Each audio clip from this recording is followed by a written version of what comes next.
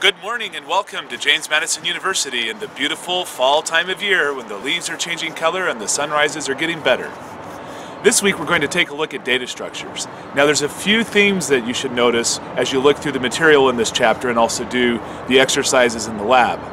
One is that humans like to think of data organized in many different ways. We think of things like people lining up in a queue. We think of stacking up data in a pile.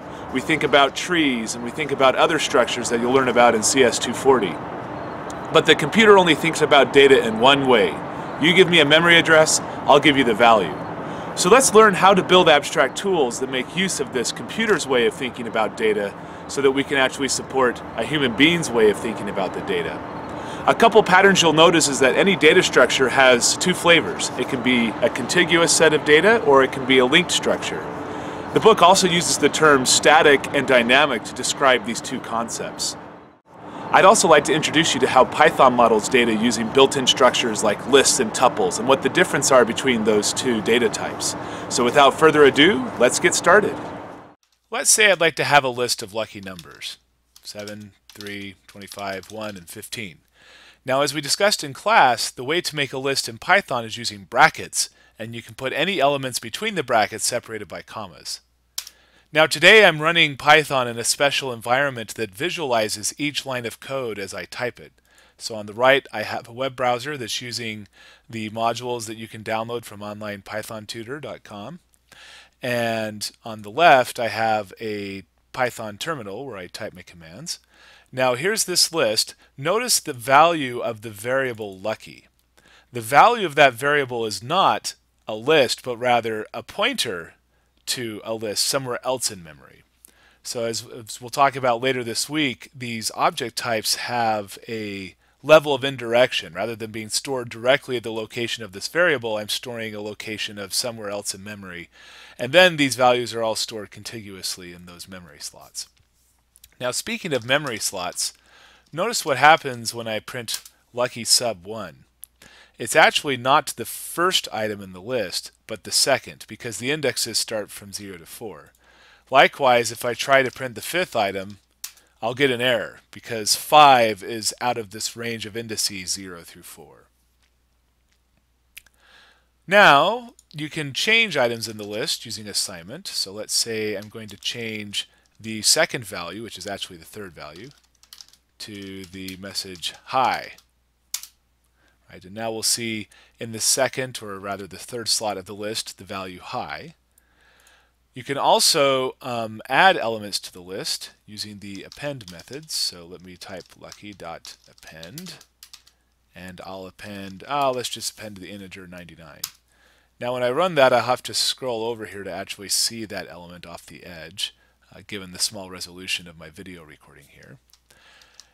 Now we talked about stacks today, and in Python you can implement stacks using lists, and you can use the append method to push items on the stack and the pop method to get an item off the top of the stack. So for example, I could say the top item is lucky.pop.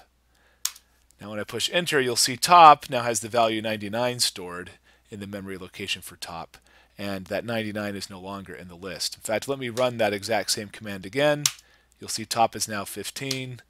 Top is 1, top is high, top is 3. So the interesting thing is here you have a value that's stored directly in memory, and here you have a pointer to something else stored in memory. And let me pop it one more time so you can see that I have this empty list. So that's actually kind of boring. Let me append some more things to this list. Let's append the let's see here. Let's do numbers. 1.5. Oops, I did top.append. You can't append anything to an integer. Let me say lucky instead. Lucky.append 1.5, lucky.append -3, lucky.append, what's another good number? How about 101? And lucky.append 74. Alright, so there's some numbers. Let me show you some more things you can do with lists. I can sort them. I just call the sort function. Now watch what happens to these numbers when I push enter. You'll notice that I actually sorted the list in place. In other words, I changed all the numbers in the same memory location where that list existed but now they're in numerical order. Now you can do the opposite of sorting. If you say lucky.reverse, now they're in reverse numerical order. So these are some of the things that you can do with lists. You can index them using brackets. So if I want the third item in the lucky list, I say lucky bracket 2 bracket. And the way we pronounce this is sub, just like a subscript in mathematics. You can create new lists using assignment, and you can use the append and the pop function to add and remove items from the end of a list if you want to treat it like a stack. Oh, what if you want to treat it like a queue? That would be lucky.insert. Cleared the screen so it's a little bit easier to follow what I'm doing now. So like I was saying, if you want to use this as a queue, you could use the insert function. And the first argument you have to give is where do you want to insert it? So I want to insert at the front of the list. I give it element 0. And if I want to insert the value 1, 2, 3, when I push enter, you'll see 1, 2, 3 is here at the front. Now, in general, you could insert these wherever you want. Like if I want to insert at item 2, 4, 5, 6, you'll notice here on the right, item 2 is now 4, 5, 6. Everything else in the list gets shifted over. So in summary, if you'd like to use a list as a queue, you always insert at 0. Let's give it the value 5. And if you want to get the item off the end, you say lucky.pop. So in other words, the pop function can be used to get an item off a stack or off a queue, depending on the context of how you write your code. But list is a generic structure that will implement either abstract concept. There's another data structure that you will encounter a lot if you continue to learn Python programming, and that is called a tuple. So in this example, I want to show you how a list is different from a tuple and what tuples are useful for. Let me start out by making an employee structure, and I'm going to use the list that we did before. Let's say that this employee's name is Alex, and Alex is making $7.81 per hour at this job. And so what you'll see on the right is we have a list with these two elements in the list. Now a tuple is exactly the same as a list in terms of syntax, but you use parentheses instead of brackets. Now watch what happens over here on the left as I change this to a tuple. Sorry, I meant to say the right. A tuple is displayed here for the data type, and notice how this is drawn as a rectangle. It's closed on all 4 sides. So again, let me change it back to a list. You'll see how the list is open, and I change it back to a tuple, and now it's closed. The basic idea is that lists are dynamic and mutable. Now, we learn about dynamic and static in the book. Dynamic means it can grow. Static means that it's a fixed size. It's not going to change shape. And in addition, in Python, it takes it one step further. Lists, you can change the elements. Tuples, you cannot. So let me show you an example of that. If we want to change this employee's salary, for example, well, let me just pull this up. I can say, let's see here, the first element, if I print that out as 781, but if I try to change this now to let's say, give them array 7, 8, 12, it's going to say, sorry, tuples do not support item assignment. Once you create a tuple of something, you can't change it. Now, I could just make a new tuple. I could say Alex equals 899, for example, and that's just fine. But tuples are immutable, and we'll see here in a little bit why that's important. Let me go ahead and create a couple more example tuples, like Barb. And she's making $9.12. And we'll create a third employee, Cody, and he's making $7.25, which I guess is minimum wage. And so you'll notice we've got all 3 of these tuples sitting out here in memory, and just like lists, tuples are reference types, so we're storing the address of the tuple in the variable that refers to it. So for example, if I say x equals emp2, I basically have 2 variables that are pointing to the same item in memory. So that's why x sub 0 is the same as employee 2 sub 0. Oops. Right, so we've got Barb for x sub 0 and Barb for employee 2 sub 0. Now the interesting thing is when you start to combine these into lists. Let's say I want to create a company, and a company is a list of all my employees. And now what we have is this little bit of spaghetti on the right. Company is a list, and so I have a pointer to where that list is stored in memory. And each element in this list is a tuple, which is already stored in memory somewhere else. So these arrows end up pointing to the same place in memory where those tuples exist. Right? And I could say print company sub 2, which should be employee 3. Cody 725 is part of the output. And because company is a list, I could change this. I could say company sub 2 equals company sub 1. And now what I have is two arrows pointing to the same place in the company. So if I were to print out the entire company, I've got Alex, Barb, and Barb all part of that list.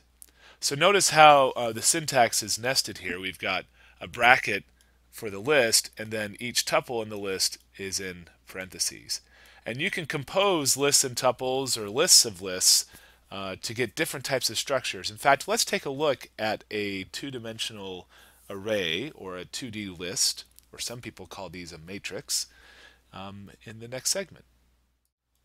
So on page 348, it starts to talk about homogeneous arrays and how to look at a two-dimensional array in row major order. Let's do one of those real quick. Let's say I want to have a list of numbers, and to make it two-dimensional, I actually need a list of lists. So I'm going to start typing a list on that line, and I'm going to type one row at a time now. Let's say I have 1, 2, 3 on that row, and then I have 4, 5, 6 on that row, and 7, 8, and 9.